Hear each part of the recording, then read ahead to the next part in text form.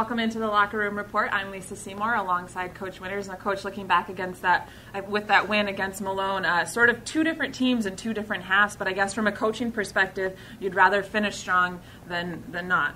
Right. Well, you like to really go big early and play a lot of guys, but in a game like that, Malone played well, and we found ourselves down in the first half, so we really had to come back and play a good second half, and I think that's the best half of football we've played. And talk about the defense in that second half. A lot of guys out, a lot of guys injured, expecting a lot of reps from players who don't really play that much. So just talk about what you saw from your defense in that second half. You know, I thought we had more intensity. I think that maybe it was a bit of confidence, but we played with more intensity. We ran to the football. We created a few turnovers, or at least turnover possibilities that we didn't capitalize on. So I just thought we played harder. And on the offensive side of the ball, seemed to finally find a rhythm, even with starting quarterback Carl Roscoe being out.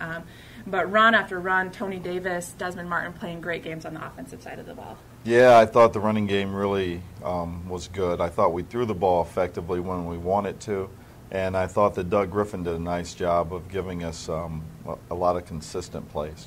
And Coach, looking ahead to this week's game, it's homecoming here at Wayne State. Obviously a lot of spirit, a lot of excitement around campus this whole week, and I know homecoming is always special to you and your team. So just talk a little bit about what preparation has been like this week. Preparation has been good. You know, it's been intense. They want to win. They know how big it is and the tradition we have on homecoming.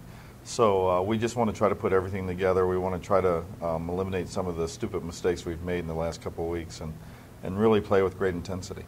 And what can we expect to see from this Northwood team? I know they're young, 2-2, 1-1 in the conference, just like us. But what can we expect to see from this Northwood team? Well, they're physical. They've got two really good running backs that they use very well. So they're a good offensive football team. And defensively, I think they run to the football, and they've recruited some guys to try to make them a little bit stronger inside. And, Coach, what are your keys to victory this weekend?